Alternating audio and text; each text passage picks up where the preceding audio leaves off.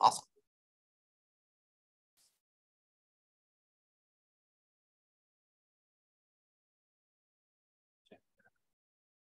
So I know we will have some folks rolling in.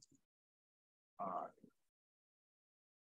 know Sonia is joining us.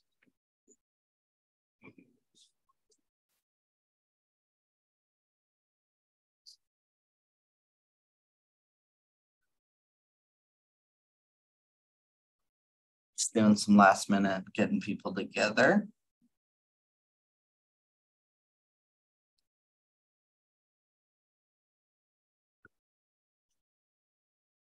And the Zoom link sharing to the group. Yep.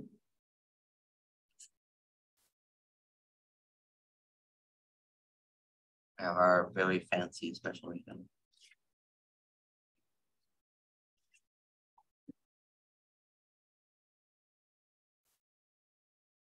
If anyone is seeing this, then congratulations, you made it. I'm not sure mine's sent. You need me to?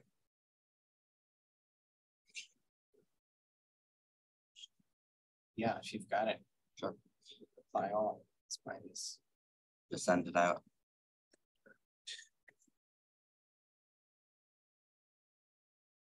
There it is. Got it? Yeah. All right. Okay, so Doug is going to join by Zoom. Sonia at 6:15 is going to join by Zoom. Carlos and Danielle, we've heard from that they can't come. Unfortunately, they will not be able to make it, but that should be everybody then, other than our newest member, right? Gabriel. Yeah, Gabriel. And Leah. Oh, yes, Leah. Sciencey. So we don't know. We're creatures of habit.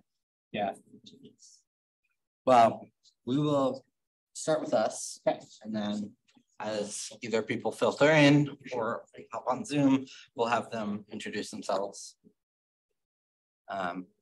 So we'll just start with introducing ourselves. My name is Michael. My pronouns are they, them. And I am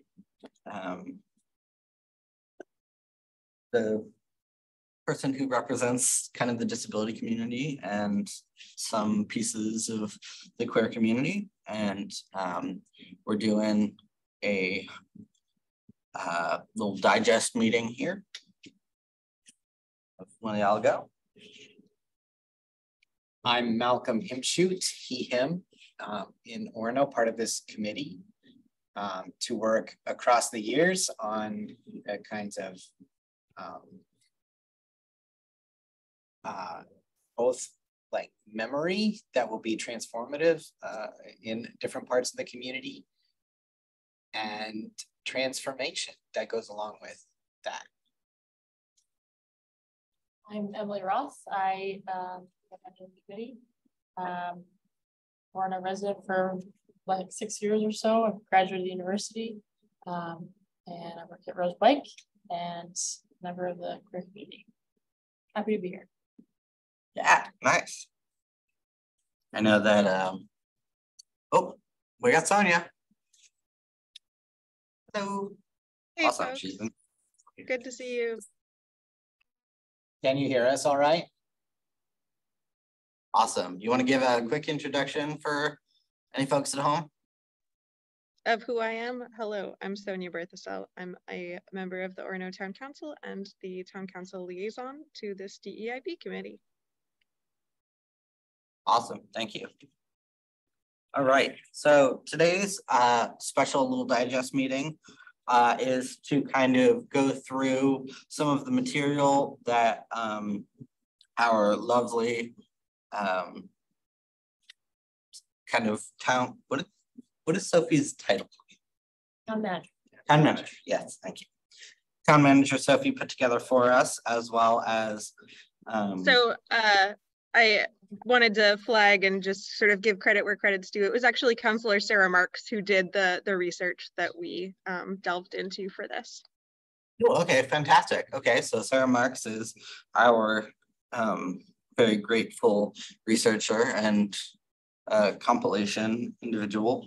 So basically what we're going over today is Orono's connection to the Wabanaki history and Chief Orono, and going over kind of the series of events that have been going on for, I would say about 3 years is the timeline that we're looking at, possibly longer, with some other documented events.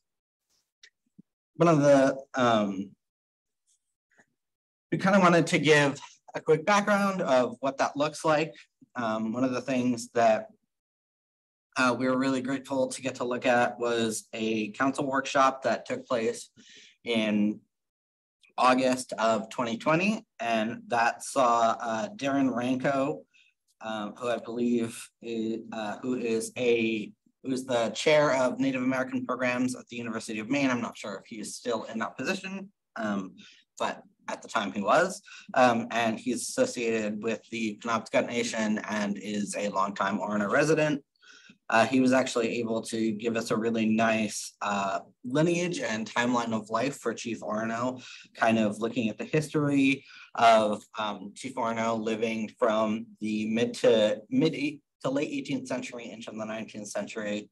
And Chief Orono is a Penobscot chief who was a pretty large figurehead for a lot of different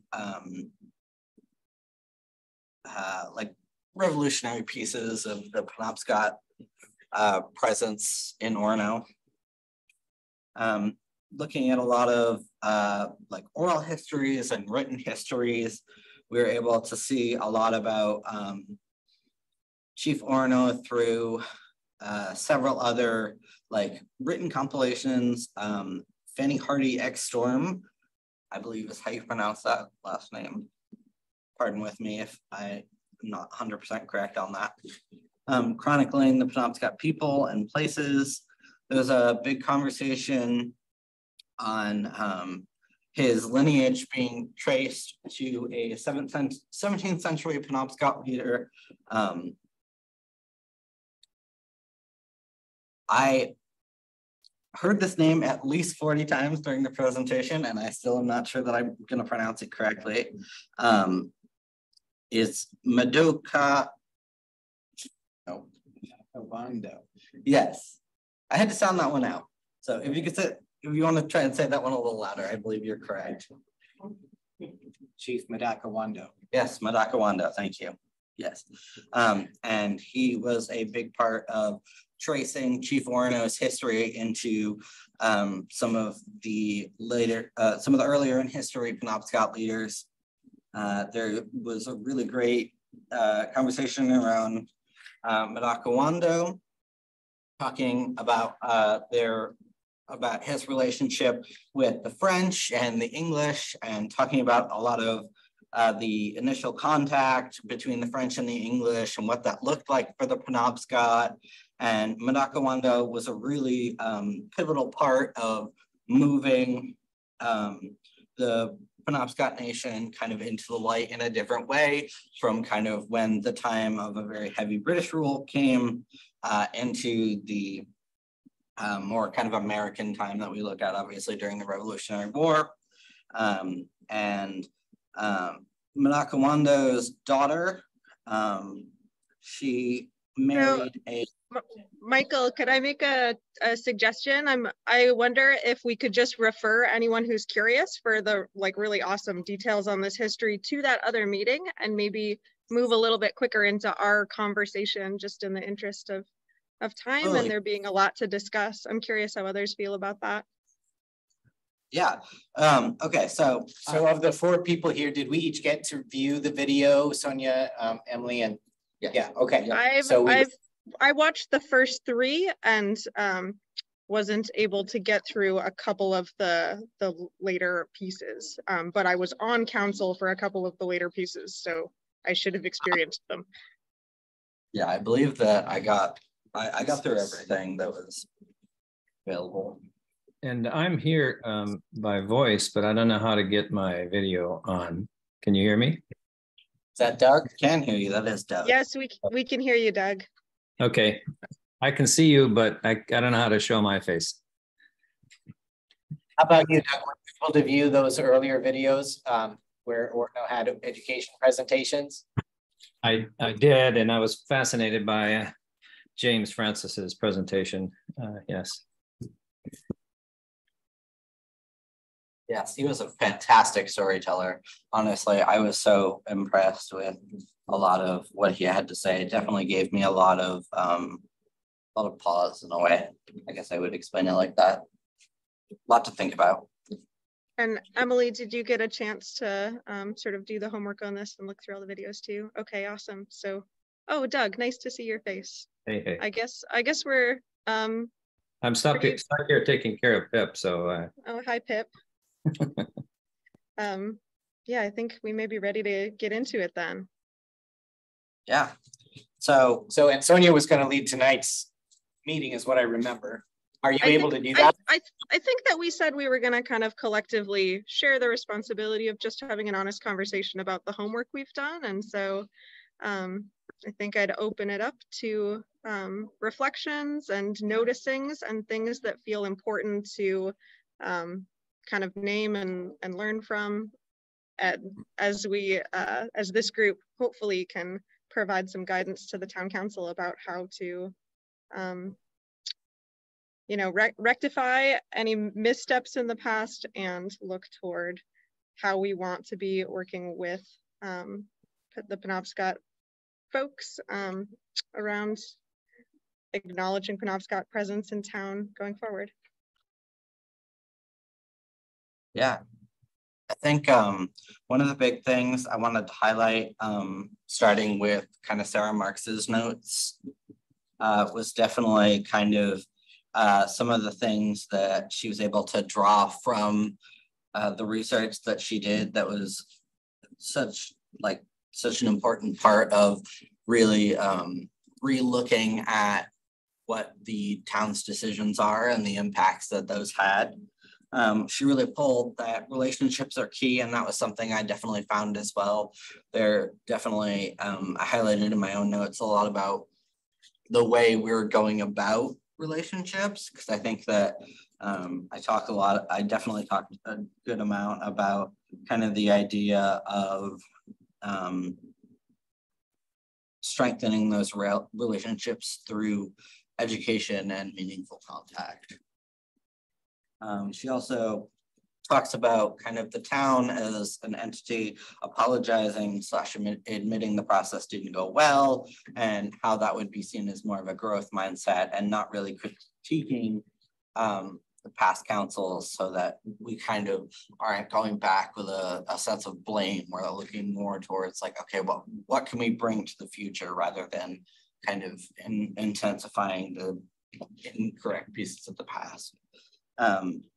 Definitely being, she says, being clear as a town council, and I think that definitely as kind of a sub piece of the town council, I do think that it's an important part that we also sort of kind of take up arms in that in a way to really try and be clear as to what we're willing to do going forward, what we are doing going forward, and not laying out options that we're not actually going to do or that we like realistically would have issues with.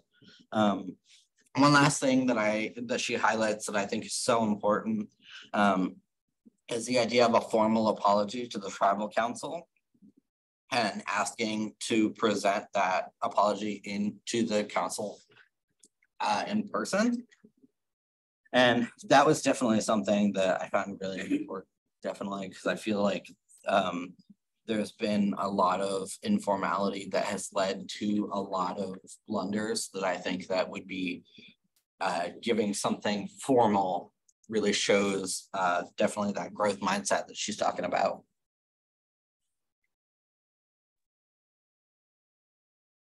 Yeah. Those four points in Sarah's document of recommendations.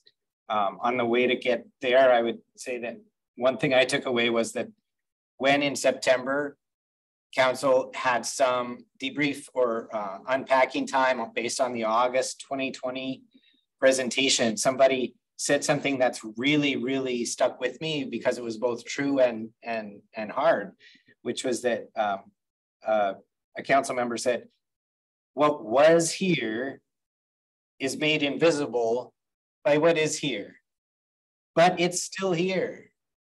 Yeah. She said, and that is like everything. And this notion of invisibility, which does harm, that it's like systemically, it's not accidental. It was the project of erasure. It was the project of genocide. And then in different centuries, that looks different in different decades. So, but the invisibility was the impact in this case of the town signage that used to have a picture of somebody who is part of the heritage of people still in this place. And then that image was subtracted, was taken away. So that word invisibility, I could say more about that. I don't know if I should go off a little more or not.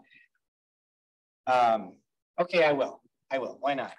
The person in my church community gave me this video, Invisible, to watch just recently. This is a 2006 DVD that she got from the town of Orono Library. So the one called Invisible, and James Francis was one of the I was gonna that's documentaries. That was talked about in one of the meetings. It was talked about, I believe it was Councilmember Grenier who was talking about taking it out from the library and having a viewing party, and then being wildly interested in James Francis's work, and realizing that he wanted to pull that up for everybody who can see. I don't know if you can see. Like the very title of it back in 2006 was working to overcome the forced invisibility. So we by the missteps made, we've stumbled into that exact same pain and done the exact same wrong. So that's important to address. And these notes are very detailed ways of saying that's something important, needs addressed. The notes that I think we could help follow up on, and this Sarah Marks document would be starting on page 3, like number 2, number 3, number 6, and then at the very end, that idea of the apology that Michael, you highlighted. So maybe there's a way that we can, what we're doing tonight is using tonight's meeting to amplify the messaging that we believe was meant to be heard. But maybe there's some steps we can carry forward after this. And those are the ones I would draw our attention to. Yeah, I absolutely agree. I think one of the things I took some quotes from our first look at the council's kind of discussion. That's the August 17th, 2020 meeting. And some of the things that really stood out to me is Darren Ranko actually said, if we do this collaboration right, there's a lot to be gained. And I think that is such an intensely important piece, is I think that, like, in doing a collaboration with the Penobscot Nation correctly, there really is so much to gain. And I feel like we as a council, as a town, and kind of as like a general historical body, I suppose, we really can benefit from collaborating with them in so many different ways. And I think that a lot of what I took away from that meeting was definitely James Eric Francis's conversation on place and language and landscape. And I love the concept that he had, the space plus culture equals place, and kind of talking about how the context of culture can make a place widely different. And like in the context of non-native people, the Penobscot River Valley is a logging area, and the paper mills and the pollution and now the river restoration.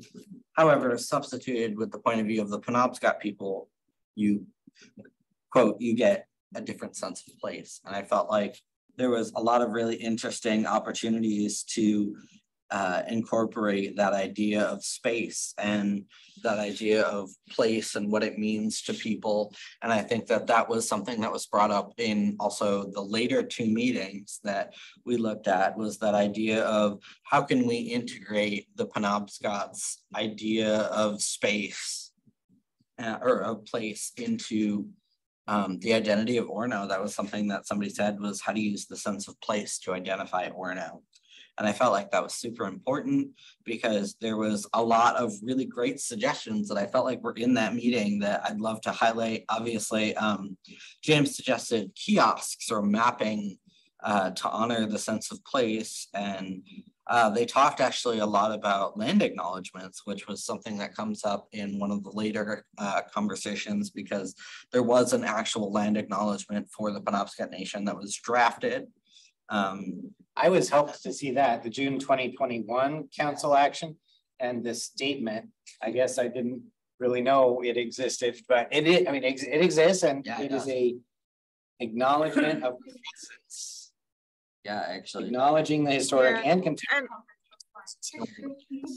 Yeah, I really appreciated Jeff Wingard's work drafting that, and have actually referenced it during my time on town council to try to get the town council to be supportive of Wabanaki issues more broadly. But I think I thought it was an important step forward. I am curious, Emily and Doug, what some of your takeaways are. I think it would be great if we can, especially as a small group, make sure that we share airtime and give a lot of space to everyone to reflect. There's just one thing I want to say. Just want to point out in your document, Michael. Darren Renko, I think I know this is just personal notes, but instead of associated with the Penobscot Nation, he's a member of the Penobscot Nation. He is, okay. Yeah, that was something that I had made kind of a note on because I wasn't sure. Yeah. Because James sort of made himself more noted, I would say, as an Indigenous figure, so I wasn't 100% sure. Thank you so much for that clarification. One thing that I kept repeating in my head that Darren Renko said was the solutions, especially about, I think he was focusing specifically on having more of a Penobscot presence in like the signage in town. He used the word creative, which I was like, creative, yeah. This can be fun. This can be a really it doesn't have to be serious. I mean, of course there is I should not have said that. That was a really serious thing, but there is a side that we can bring art and life into this project. And it was just that word creative, little spark in my head. It was a great focus on like that they kept coming back to about working with local Native artists, working with people to put art around the town, to look back at obviously the signage, like for the seal. And like one of the things they highlighted was obviously bringing in a Native artist to make the seal look less clip artish, which I definitely think was something that I noticed a lot in when they presented it. I think I'm still, I've reread the notes a bunch. I'm still just kind of unclear how got to this particular sign, but I'll just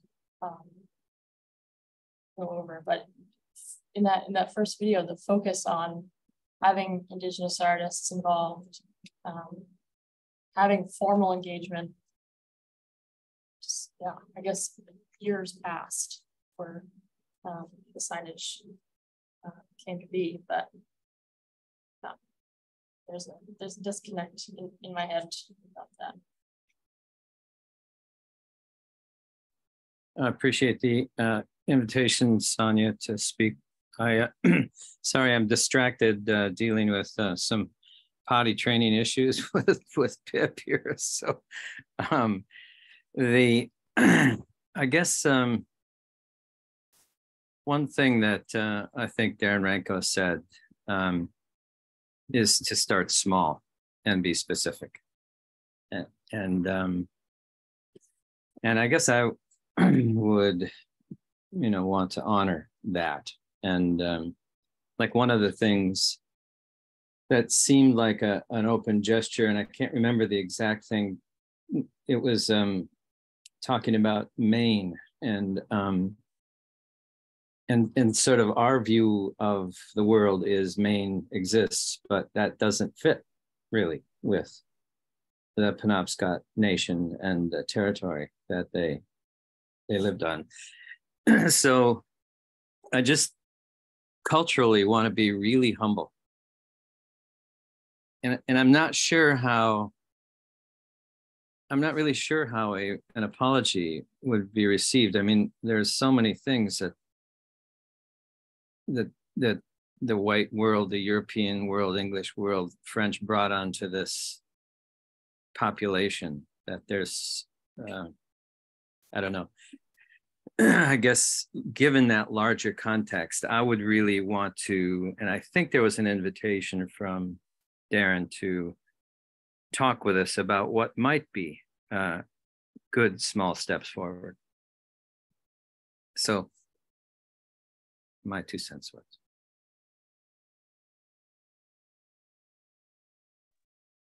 Yeah, We also think matter expert who wrote these notes in the room tonight. I'm wondering if you brought comments, Sarah, or if you came as a listener tonight, or what would you add? I really came to listen to you all. I have been talking to our council chair, Jeff Wingard, and he and I will be meeting soon, I hope. He's supposed to be sending me a time. I would say on the apology suggestion that came directly from the people who were consulted, and when they were asked what we do next, they said before going forward on these other steps at this point, I think a formal apology is needed because the process didn't go well, at least at the end. So I think I don't know if Doug can hear me, but that came from Penobscot folks directly suggesting that would be a good next step for council to take as part of, not a big mea culpa, but like it didn't go perfectly. Things went wrong in spots and it didn't end up where anybody wanted it to end up. In terms of how people feel about the process, the council really, really was trying hard not to offend, and yet somehow things got missed. And that just happens sometimes, I think, with cross-cultural work. It can be hard. So just to answer Doug's question. Heard by folks on Zoom? Yes. So that came from Penobscot folks as their suggestion of what would be a first step before trying to do some of these other cool and creative ideas, which they also agree are cool and creative and would be nice to move forward on. So the apology from the town council, is that right? And, yeah. And what's the apology for? Just is that clear? Sorry, could you say that again, Doug? I lost you for a minute there.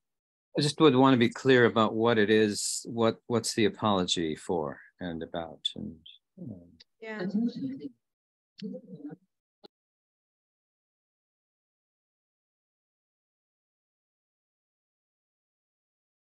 think could it be happened was one part of the mechanisms of the town put something in motion with the signs, and another part of the town thought about this thoughtful dialogue, but the dialogue never impacted on the signage process, because that's what it looks like to me. Yeah, and I mean, I think to me what matters in these situations is impact. And I heard as a member of the town council getting emails from folks after the signage was changed that that it really felt like erasure and did not feel good to Native people who wrote to me. And so I think that's what I would apologize for, is that, you know, we, the town council, had this sort of complicated process over about 9 years, and there were different iterations of councilors involved. So it's not any sole person's fault, but at the same time, the impact at the end of the day was that a lot of our neighbors felt that there was an erasure happening that is really a perpetuation of, you know, a history of genocide. And so if I personally feel like I want to apologize, and like it would be appropriate for the town council to, offer an apology for that impact and for a process that left experts who were consulted feeling that their voices weren't heard in a way that felt good to them. So I don't really know how to wordsmith that, but I guess that's what I'm feeling at the moment. Yeah, thanks for that clarification. And I think wordsmithing it is going to be pretty important. And so the role of this committee then would be just to say we encourage the town council to go ahead and. Yeah, I mean, I think I'm sort of curious what your honest assessments are, but does that seem like a good path forward to you to, encourage? I'm glad to hear that Sarah and Jeff have already been in communication about this, but would it be your encouragement for us to try wordsmithing something and look toward sort of rebuilding some relationships that I think have been kind of damaged through this process? Yeah, I think so. After the talking about it like this, I guess I just think that I would really want to, I know whenever I write an apology for anything, I run it by my wife and maybe one or two of my children too, just to see what buttons I might be pushing without knowing it. And yeah. I think that makes a lot of sense. It's smart. Sonia, would it be helpful if whatever Jeff and I craft came back to the DIB committee as well as to the council to look at, just in terms of Doug's more perspectives are back? Would you folks be interested in reviewing such a document on our behalf? Yeah. Yes. Yeah. I can. Sure. And I really would like to get Gabriel's voice on this yes. too. Yeah, absolutely. Yeah, it felt like to me something totally precious and valuable was offered in the August 2020, and it was not really treated as a valuable, important guiding thing. Yeah, I think we missed an opportunity there. To see that, because I already had a sense that oops with the sign, but then to see that at an early juncture there was another path that was made available, and then it was sad that we didn't follow up in the way that it seemed like there was going to be follow-up, a grant, cultural something. So all of that was. Yeah, so your words are maybe a good beginning. We missed an opportunity. Right, that's part of the apology. Yeah. Sorry to cut in on you if I did there, Mel. That was definitely something that I noticed that I highlighted a lot in my notes was there was a lot of great opportunities that were offered for education in that very first meeting. And I think that was something that I took very seriously to heart. I have a note here that literally says, we as DEIB seriously need to invest in this important education. And then Wabanaki Reach was the organization that I kind of cited because as explained, I believe it was James who kind of basically said, like, the whole point of this is to teach people how to approach like the Penobscot Nation and other tribes with a meaningful outlook rather than this patronizing idea of going in to help with no actual idea what you're doing.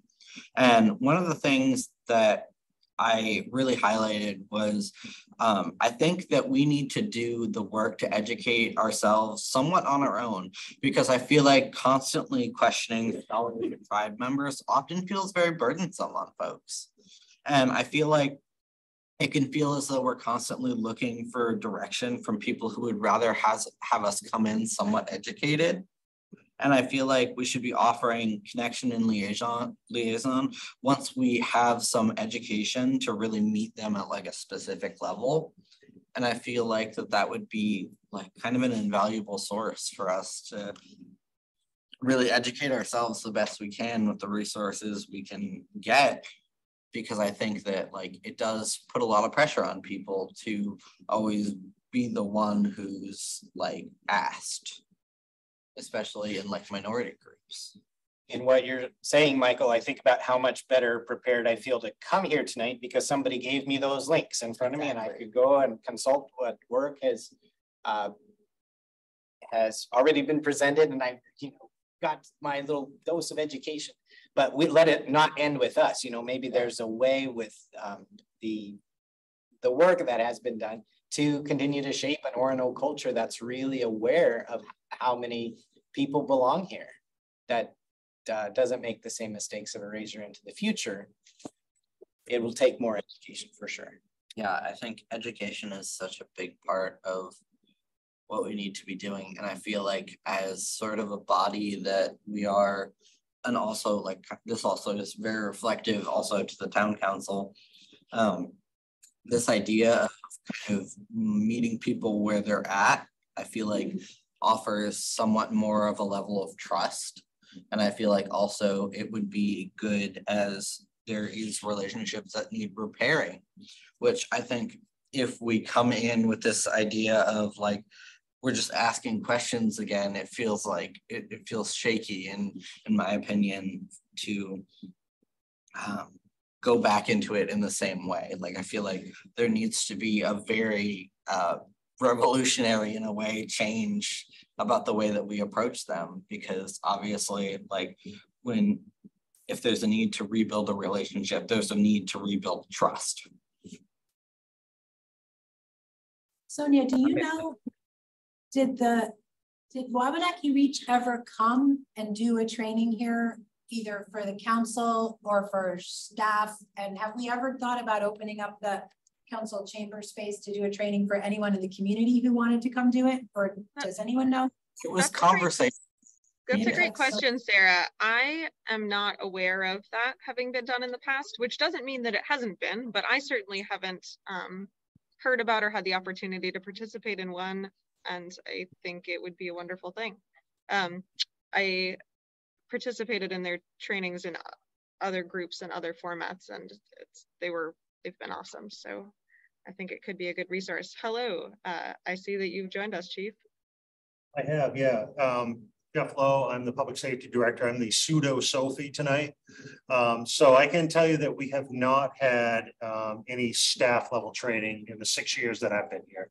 And I look at Lori, who's been here probably 1,000 years, and she's shaking her head no either. So certainly, any history around this topic would be great for staff to be able to have to gain a better understanding of what we're talking about. Yeah, I'm kind of surprised, honestly, like, because it was brought up at least like 6 times across like the meeting. We watched about 3 meetings, pieces of 3 meetings. And Wabanaki Reach was constantly talked about and constantly brought into the forefront of like, let's bring them in to do a training. There was even conversation about one of the council members who had gone to a Wabanaki Reach training and talked about what an amazing experience it was. And I am kind of surprised that like with all the conversation around it, that wasn't something that like was ever instated. So this conversation was around 2020, do you think is when it that conversation was in August of 2020. Yes. So that would have been around COVID. So I understood. I have no doubt that probably derailed whatever we were trying to do, but certainly it's nothing we would push away from if it was offered or whatever. Yeah. Yeah, of course. The good news I wonder. Go ahead, Sarah. I was just going to say the one update to this whole timeline, I guess, is that at our last council meeting, which one was that, Dan? I don't know. We voted to put money in an assigned fund for addressing these issues. So there is $50,000 in an assigned fund at this point, which is there to address any changes that need to happen to signage, any creative ideas moving beyond the signage, also paying a Penobscot consultant so that they're a paid DEIB consultant to come in and do that work with us. And I think probably some of that money could also be for Wabanaki Reach training potentially. It's anything in this regard is what that money has been assigned for. So that is something the council took. Yeah. I don't know the stand-ups. So this is go ahead. Sorry. I was just sort of wanting to facilitate a tiny little process of like, I've seen some heads nod and gotten the sense that a Wabanaki Reach training is something that a number of folks here think would be a great idea to propose for staff and council. Can I sort of see like thumbs up, thumbs sideways about whether folks agree with that? I see a couple thumbs up. So community, like it, however Wabanaki Reach would want to pattern it. Yeah. They do group sessions from the description of the council members' experiences with it. So yeah. What were you? So I think someone else was going to jump in, but go ahead. Go ahead. Sonia, this is Dan Demerit. I'm here with Sarah and well, with everybody, but sitting next to Sarah. And it was at our September council meeting, we set this 50,000 aside. So what we have to do is come back to council with a proposal for the full council to respond to. It could be in increments, I suppose. Doesn't have to be the whole. Doesn't have to be the whole $50,000 in one proposal. It could be, you know, several elements as they come together. And it's not a, you know, it's set aside, so we can make it work with whatever, you know, we need to do. Requires another vote to use it, but it's assigned only. Yeah.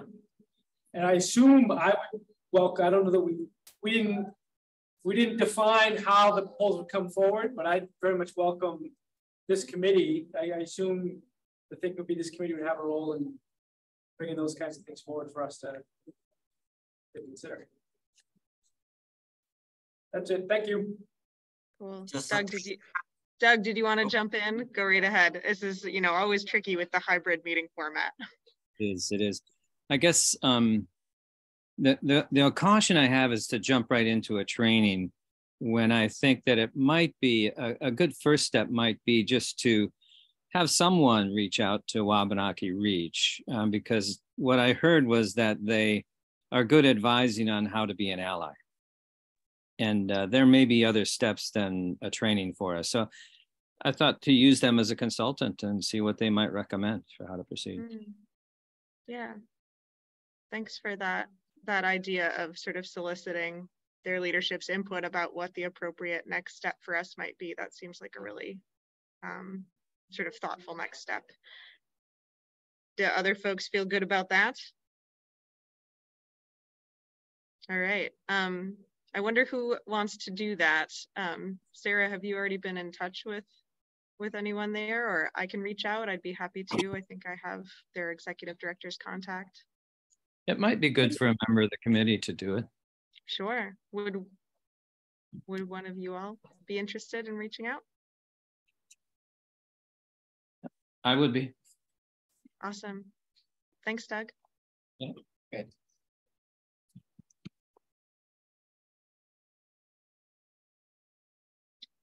Yeah, kind of along a similar vein.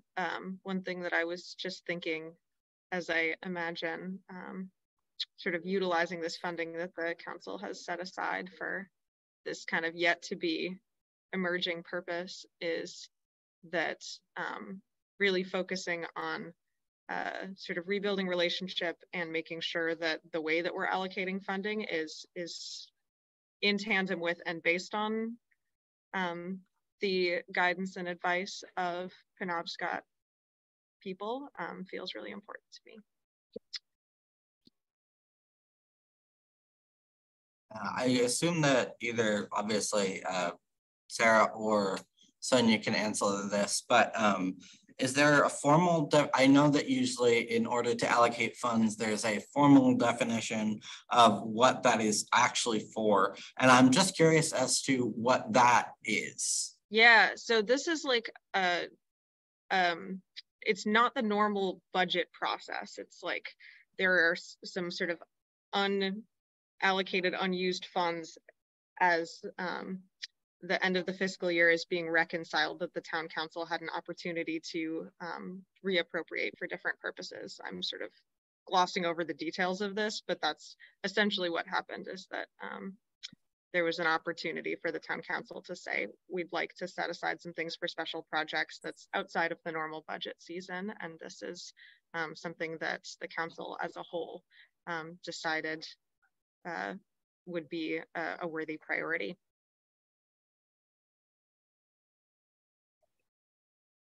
I got most of it. Okay, great. You can also look back at it was just a couple council meetings ago that we had the conversation about that. So if anyone listening in or any of you are curious about the details, feel free to go back to that old meeting recording. Yeah, because I think that one of the things that I think is important is to, there was a lot of talk about like keeping up adhering to high standards. And I think that making sure we have like a clean formal process going forward is really crucial.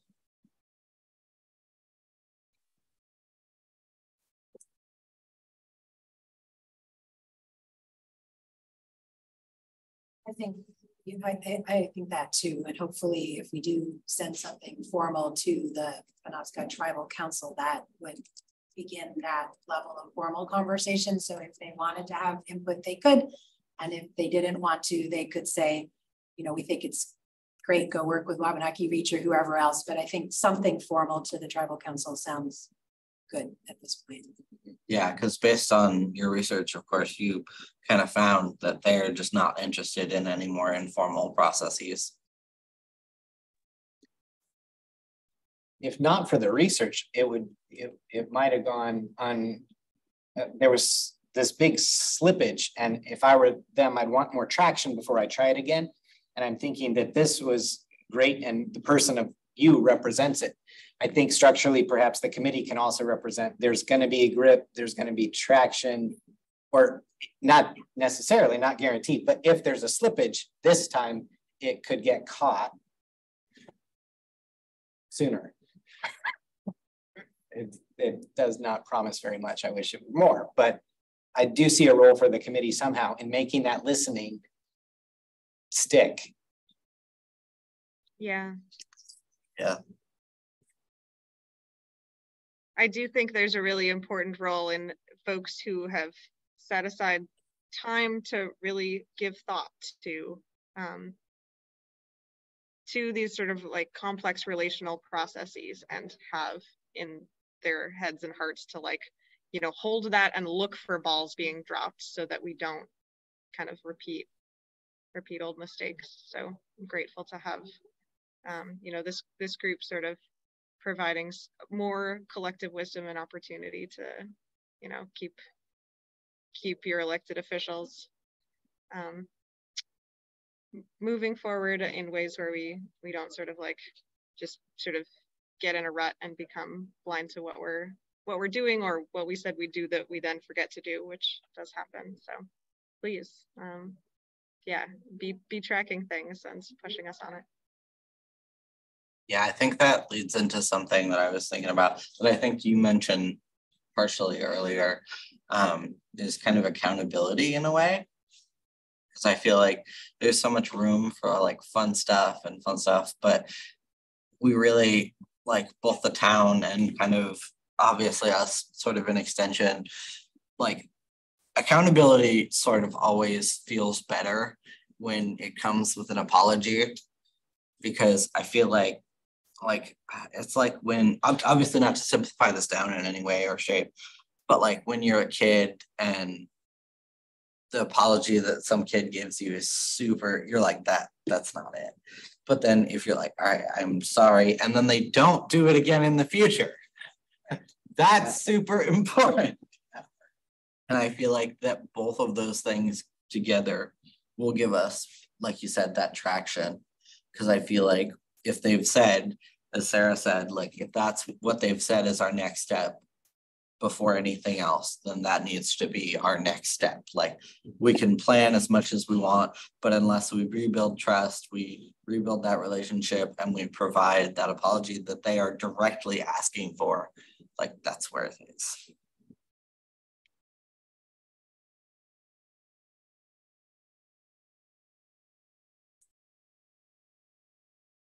Do we know after June 2021 how Penobscot Nation leaders think of the acknowledgement statement, the acknowledgement of presence Yeah, it was supposed to be a living document that they were supposed to go back to. So I wonder if there was any looking at that at all. I believe that there, I don't know, I don't remember exactly who was consulted in the drafting and passing of this document, but I believe that actually that resolve did have review by some Penobscot folks. Sarah may know. Sarah, what's your recollection of this? Jeff in the meeting, Jeff Wingard, who worked on it, said that it had gone out to multiple people, and the folks from the Penobscot Nation who responded back with feedback were John Bear Mitchell, John Banks, and Darren Renko. Yeah, that sounds about right. That's what I have in the notes there. Well, I think it's a thing to lift up going forward. And you have a statement, then you try to live into it, and then you try better, and then you try again. So if that's a good statement that people have said. Yeah, I'd love to know if that's still a statement that resonates with people as well, because obviously, like, if it is looking to be some kind of living document, then like, at what points do we need to look at it again? Like, is there like do we look at it every 3 years, every 5 years, like? Yeah, and what would be our recommendation? Like, given that council turns over every X number of years, could we make a recommendation to have the kind of education we were just describing on some schedule that corresponds? So, so that all council members get it. Yeah, so that everybody comes into that cultural story, which is bigger and deeper and better.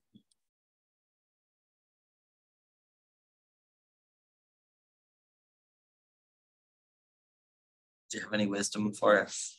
Timing ones. Do I have any wisdom for you? Either of you. I'd love to know either of your thoughts on this. So my thoughts on this are, one is I'm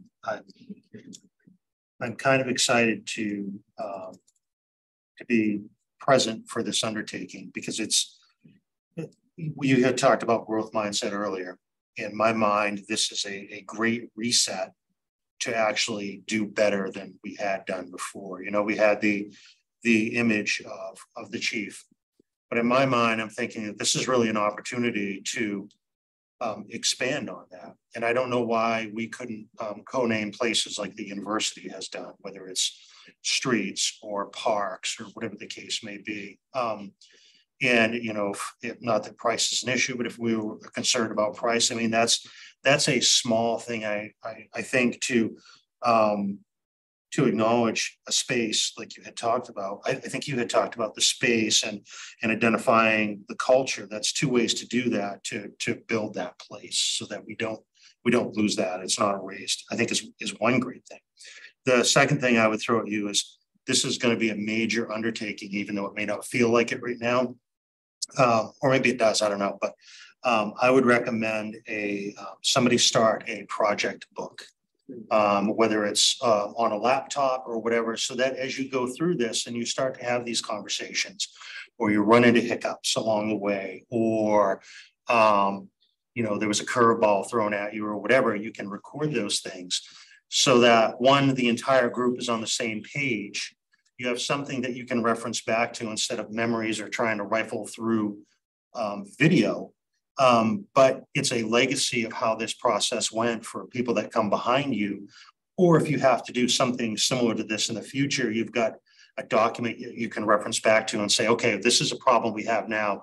What did we do when we tried to correct the errors associated with the rebranding or whatever the case may be, if that makes sense to you. Yeah, absolutely. Yeah. I think that's such an awesome. The third thing I would tell you is that the sooner we know, as far as town staff goes, the sooner we know what you're thinking about doing, the better it is, because that allows us to shift. Changing municipal government, just like federal government, is changing a battleship in water. It takes forever to slow down and then turn.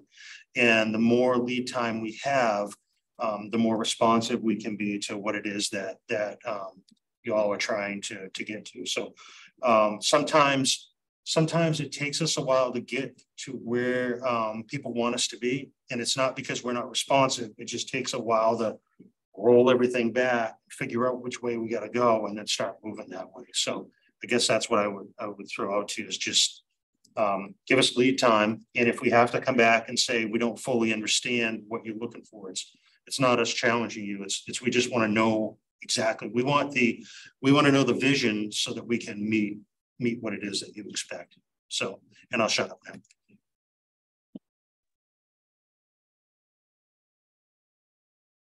Thanks for those reflections. Much appreciated. I'm really glad that we had this meeting because I feel like it gives a chance to not only kind of get new voices as we get kind of drop in guests, but also like I really like seeing kind of the perspectives of everybody's different things, because obviously like as I'm looking through my own notes, like I notice things that may be like more or less important now that I'm kind of like talking about them. And like I'm like there's a lot of things like one of the things that I talked about was kind of the idea that like the conversation between like sort of going back to accountability, I suppose, but like council members who are talking in like the groups about like holding the municipality and holding itself to a high standard, and it was like it was a little disheartening, I guess, and I think I can understand as well from somewhat of why the like Penobscot Nation would be unhappy was the idea of like they talked about also in Sarah's document was promising things that you aren't going to do or that you won't deliver. And I think that there's so much promise in talking about things that you want to do. And I don't think that that's a bad thing at all. I think it's great to like get ideas, but I think that one of the things that frustrated me a lot with some of the conversations around this topic was there never felt like there was a concrete next step. And I feel like it was a lot of, oh, well, we want to do this, we want to do this. And then I felt like the timeline just felt so stretched out in a way that I could see that people would be frustrated with the way that process would go, for the process to not only take so long, but then for it to be done incorrectly. I feel like that there's a lot of things that should go into making sure that doesn't happen, but also that like, it's good that we're allowed to learn from our mistakes as well. Like as much as like we and the town council are representative of something larger, I also think that we are perfectly allowed to say, all right, I'm sorry, we messed up, with genuine like intention. And then also say, all right, we want to go forward once we understand that we can be like, that you understand that we want to respect your wishes going forward, and not only learning what that means on our own, but also figuring out what is meaningful to them. So like one of the things that that was talked about both in the videos and in Sarah's document was the idea of like paid consultants, and really making sure that when we're bringing on people that we are valuing their time and their effort, and we're paying them appropriately for doing so. And I think that that's such an important thing. And it also goes into kind of full circle of the whole wanting to have a formal, like a more formal, clean process. And I think that idea of respecting the connection and respecting the relationship in multiple ways would really benefit us.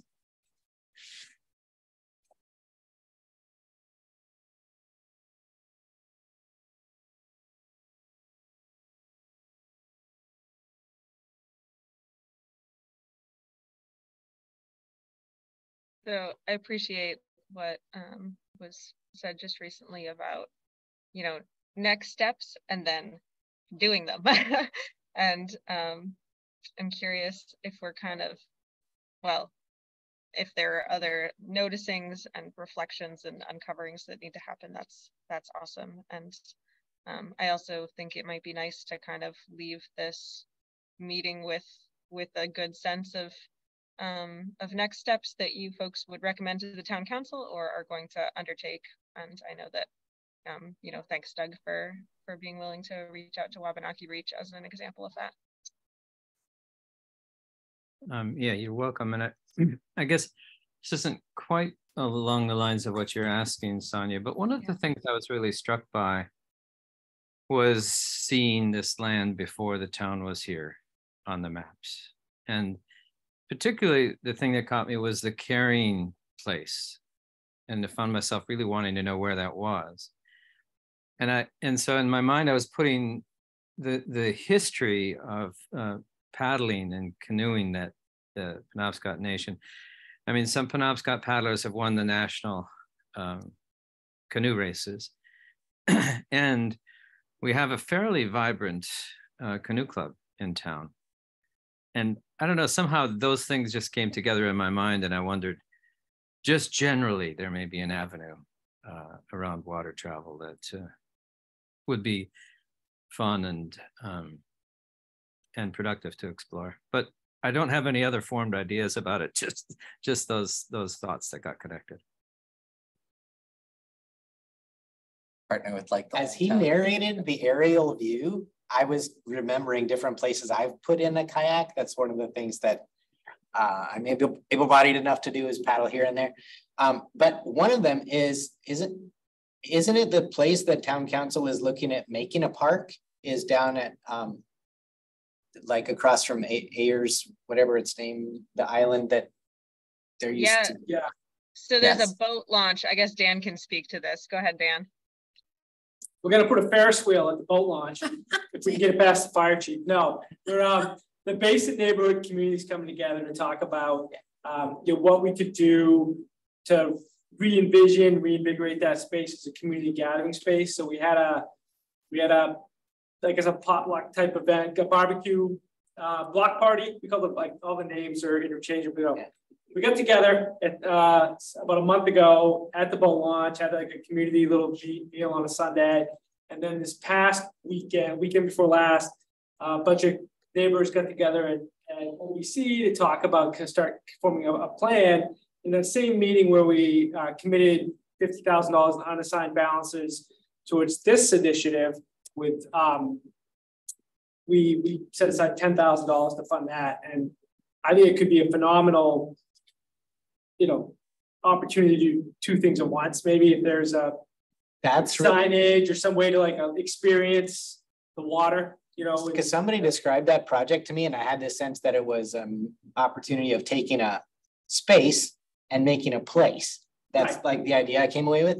Yep. And as Professor Runco and Professor Francis were talking about, the same thing, like the place, making it a place would involve naming it in ways that are relevant to all the people. Yeah.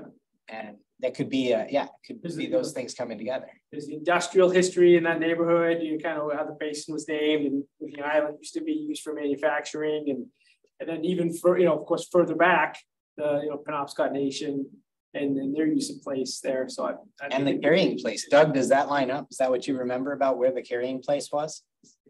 No, I was thinking the carrying place may be across to where our bridge goes across to Marsh Island. I was thinking that might be a spot because that's above the falls. So, but it just made me curious and want to know. Yeah, we could. But it would be so fun to have like a scavenger hunt that's based on sort of a pre-settlement map where you try to, like, you'd go for a paddle and try to find these different places along the river or something. Yeah, I think the beginning of the places where you were talking about, Malcolm. Yeah, I was just curious. Yeah, but I like that. I like some kind of an idea like that. Might be where he said there was. Oh yeah, like you said, there was the navigating that there was then was to connect to people that you were related to, and this is part of our navigation also in the 21st century. Connect to the people we're related to, and the water is part of that. Especially since Orono and its obviously surrounding pieces are still, even in the modern era, very heavily based into the river.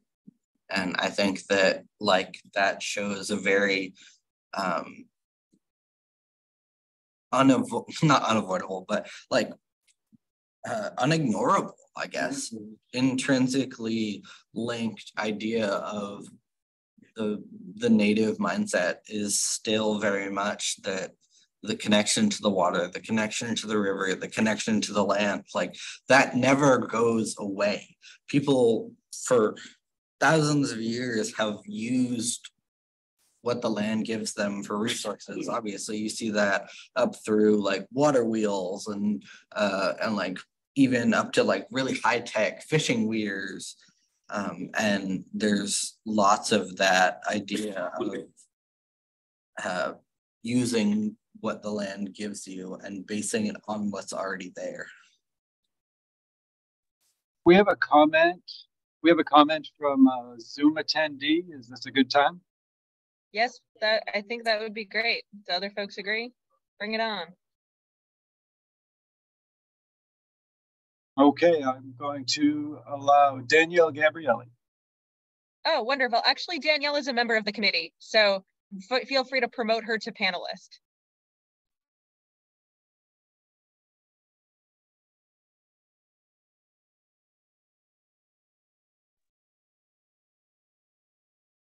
Danielle, welcome.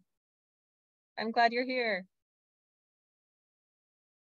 Oh, thank you so much. Thank you. Kind of came in with my background from my classes. I apologize. But anyways, I am really interested, particularly in this piece, because I see a lot of students that are actively engaged and really interested in taking this information and really turning into something that can help our students, like in the K-12 schools. Teachers are so busy and, you know, they often don't have access to lesson plans or materials that surround these types of ideas that can really be beneficial for them to teach the youth, as we also want them to know the truth. And we want them to be able to grow and really understand the real history of Orono. And so I appreciate, and I bring in that idea, and I appreciate the idea of the scavenger hunt, which is something that I think could easily in some way or another tie into this as well. But I just wanted to share from my own point of view. I feel like if we're going to make a change, we need to start with sharing this information with the youth. Thank you.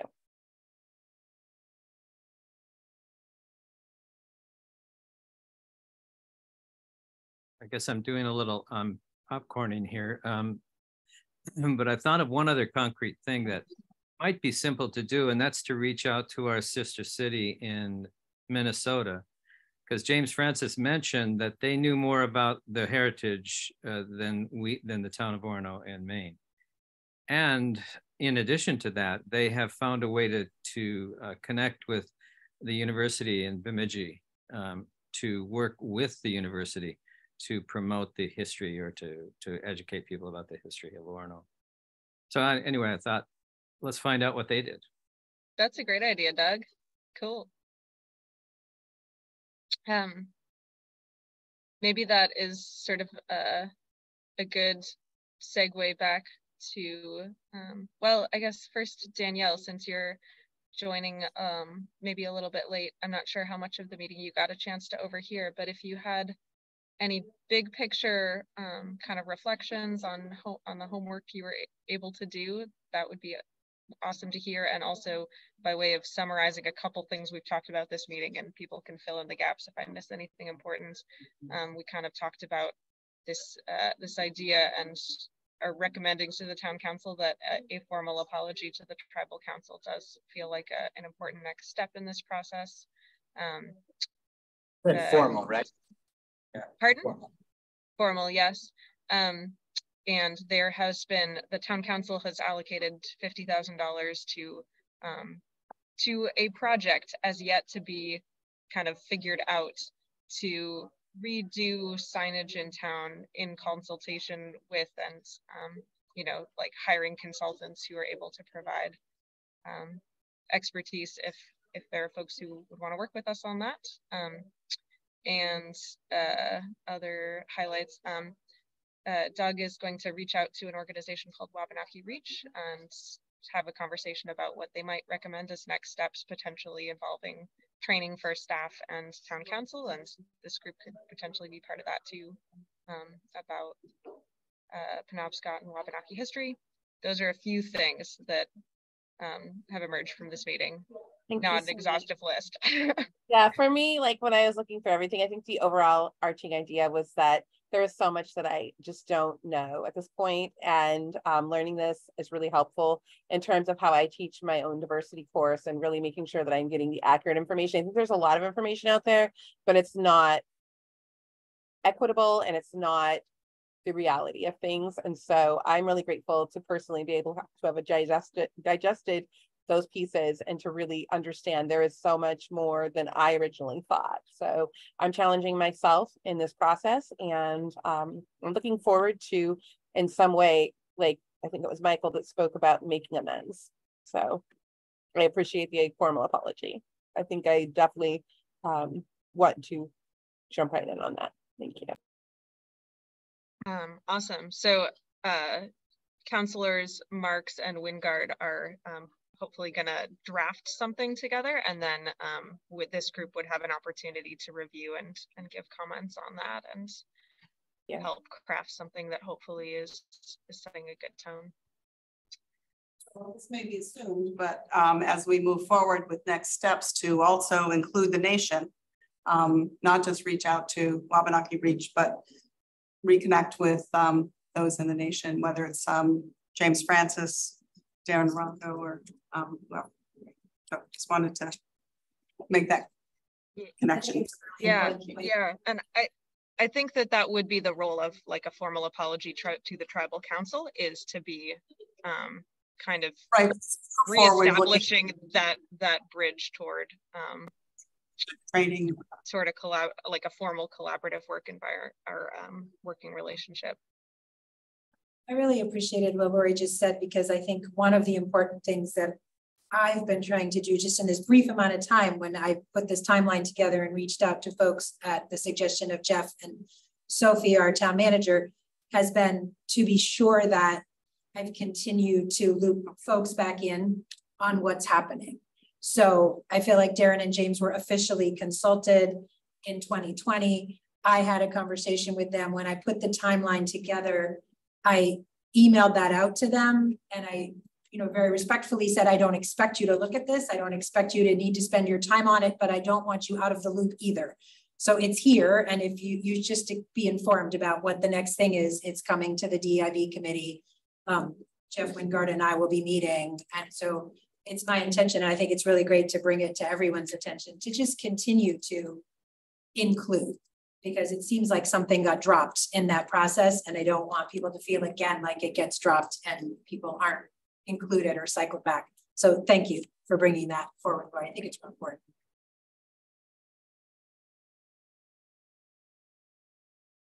And seeing Danielle and remembering your email of earlier today, I'm wondering if there's another chance to have a little learning moment here, where you talked about your work as an educator, Danielle, and you wondered if like resources and curriculum exist. There was actually state law, 20 years ago, that K-12 education would include Wabanaki history in a way that if you're an adult, you don't get that necessarily, but if you're K through 12, there's something. What do we know about that? And yeah, what could we, since there's a school board member in the room, like what can we in the community draw from what the schools are able to do? So yeah, Brian Miguel, member of the school board. Also this afternoon, the Wabanaki Studies Committee of the RSU 26 working group met this afternoon. So there's been an active ongoing process for a year and a half now, almost 2 years working. I mean, you're absolutely right, Malcolm. There's a formal law to incorporate this. And I think most districts, certainly RSU 26, kind of looked at that and said, you know what, we kind of did a unit in the 4th grade on Wabanaki people, mostly Wabanaki history. It's right, very, very past focused. And I think we're realizing that is not meeting the spirit of the law, nor the spirit of being a good neighbor, nor the spirit of 10% of our students actually identifying as having Native American heritage. We discovered in a survey that's not something that shows up in the official statistics, but when we did a self-identifying survey, that's a pretty large fraction. So there's an active group and an active committee. And yeah, I mean, I can share a lot more of it. It's been going for 2 years, just met this afternoon. They meet once a month. At this point, the primary focus is actually spent a lot of emphasis in professional development. So there's been significant professional development events that have happened over the last 2 years for the teachers in terms of training. There's books, there's ongoing book study groups that are happening. There's multiple. I just saw one that's happening this afternoon. There's one of the trainings they did, they watched a video, I forget which video they watched, but so there's been professional development, teacher training. There's also been a large effort to find resources that can be made available to teachers. Many teachers are like, yeah, I want to teach this, I get the importance of it, but I don't personally know enough. So hence the professional development and also the focus on resources that are available. The district in Portland is one of the few districts that really fully embrace this. And so we've been borrowing material and lessons from them, but there's substantial resources. I forget the name of the museum in Abbey. Yeah, the Abbey Museum is producing significant materials that we're doing too. So we're trying to connect teachers with learning materials. So there is a significant parallel effort happening in schools.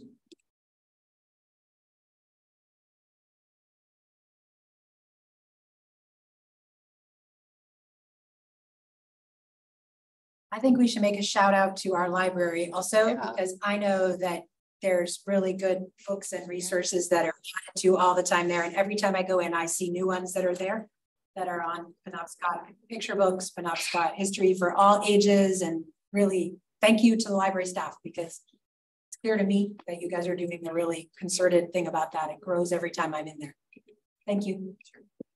Libraries are such intrinsic parts of getting amazing education out, especially on topics that may be really unsung. But I also feel like I really do have to give you such an amazing round of applause, if you will, because obviously having a library just there, yes, you can access those resources, but by you taking them and highlighting them, especially when people walk in and seeing them, that gives such an important push up even more.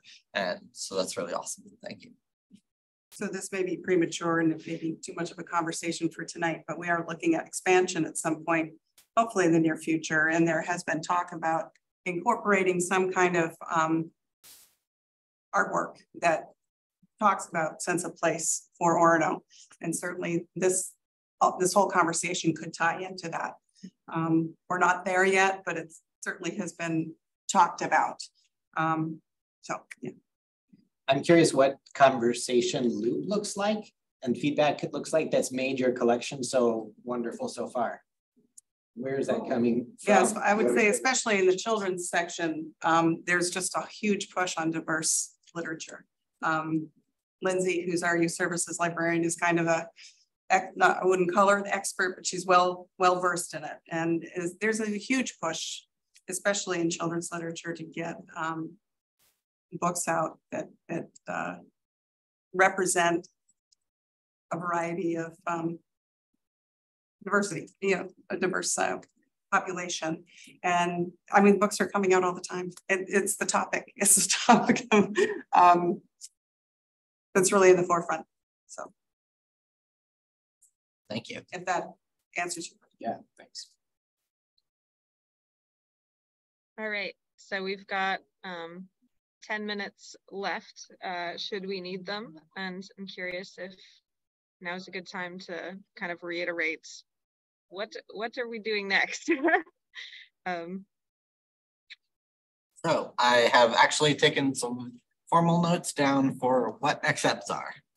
Great. So our initial next step is to reach out to Wabanaki Reach. Doug will be taking the forefront on that. We obviously, as a DEIB, we've recommended a formal apology to town council as kind of our recommendation for reparations. Repair, the word for repair. I think repair probably rather than reparations in this context. But I was trying to find a form of the word repair.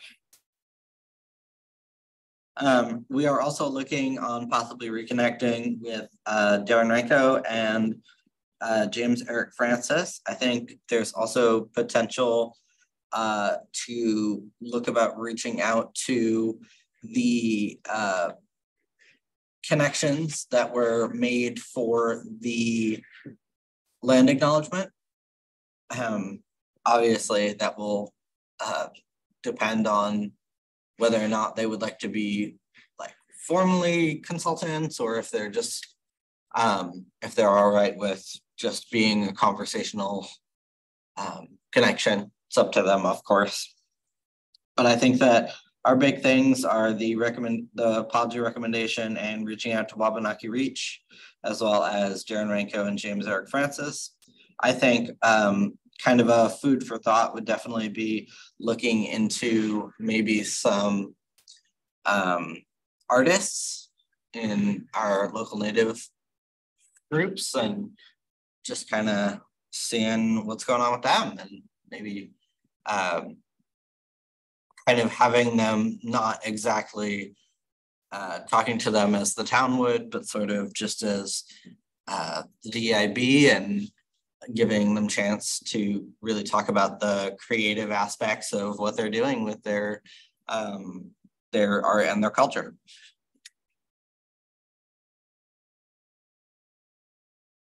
Just a couple things. Gabriel is an artist in the community, so he's such a potentially great resource for that. And the other thing I would say is when I reach out to Wabanaki Reach, I want to ask them about reaching out to the nation and how to go about those conversations in a way that's respectful and building of relationship. So I'll report back what I hear from them and what their recommendations would be. Awesome, thank you. Just so folks know, the executive director of Wabanaki Reach right now, Maria Gerard, is on tribal council for the Penobscot Nation and is one of the people who emailed us when the signs were changed. So, you know, I think there are some strong feelings about it. And I do think that it's great, Doug. I think just being careful about the sequence of steps a little bit, like Lori's bringing up and Doug's bringing up. And I think something formal needs to happen before we do any asking about partnering going forward. The message we've had is, you know, there needs to be some kind of apology and acknowledgement, just that it didn't go quite right. And we want to fix that before we start bombarding people with requests, if that's helpful. Yeah, okay. Then I think our formal next step is then putting a pin in that. Our formal next step is waiting to hear from town council on formal apology and kind of how that goes and what that relationship is looking like as a result of that. And then we can kind of hold on to connecting with Wabanaki Reach until there is a better resolution there, because I think obviously Maria Gerard being an intrinsic part of the tribal council, that obviously puts a very we would have to be very delicate, and I think that it would be a lot more beneficial to wait until we have that apology going forward. So I think the DIB is just sort of gonna hang out for a minute with that one until we can get some words on that. So that's a proposal. Sonia, do you, or Doug, do you think that I think that talking to Wabanaki Reach, who what they do is they run trainings and you pay them to run trainings. I think it's fine to reach out about the trainings. I just would not want to reach out about 5 million other ideas. I think the trainings is a good idea to reach out about personally, but Sonia or anyone else who's dealt with Wabanaki, it's my opinion. Sarah, my intent in reaching out is to listen. Yeah. I think asking how meetings and what they would cost and that we're interested in having them would be great in my mind. Yeah, I think I agree. I think sort of to like maybe very briefly summarize Michael's summary, kind of 2 next steps. One that's a really relational reach out, mostly to listen, that Doug will do on our behalf, seems like a wonderful thing. And then also to be in touch with the town council as we come up with, perhaps informed by that, in part, a formal apology that feels like it strikes the right note of trying to make amends and move forward. Yeah. Does that seem like a good summary? And then we have like so many wonderful ideas for what is possible in the future, but I think things need to move at the speed of relationship. And so prioritizing the relational aspects of next steps feels good to me, and I think is what I've heard through the conversation tonight. Yeah, absolutely. Sonia, can I ask one other thing?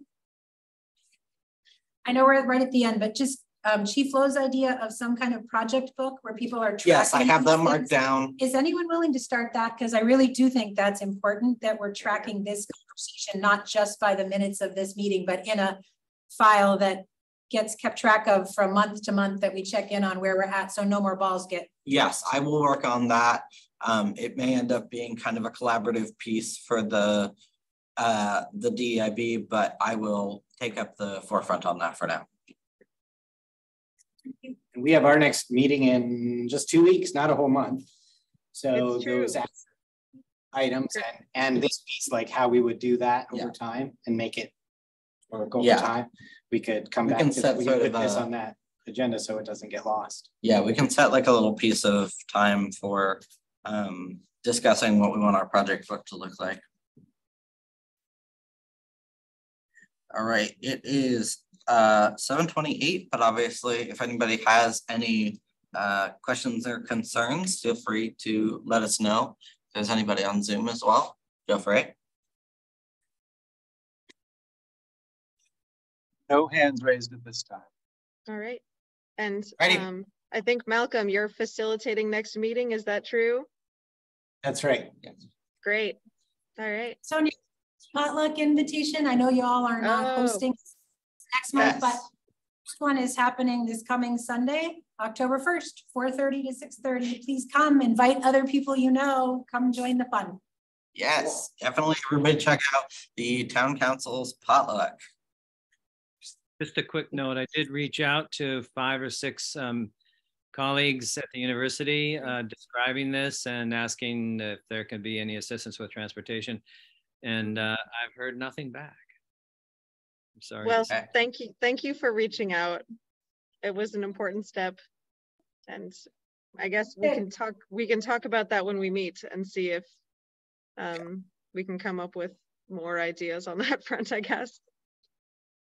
Sonia, we did hear at the council meeting that I think there is at least going to be a community member starting some kind of like ride share list that's not officially run by or by the DEIB committee, but just community members. So like other folks who are willing to pick someone up who wants to come. So hopefully by November, that community list will start. So that's a little bit, but thanks, Doug. If you hear anything back, bands would be great too. Appreciate it. Will do. All right, meeting adjourned. All right. Good night, everyone. Good night, everyone. That's good.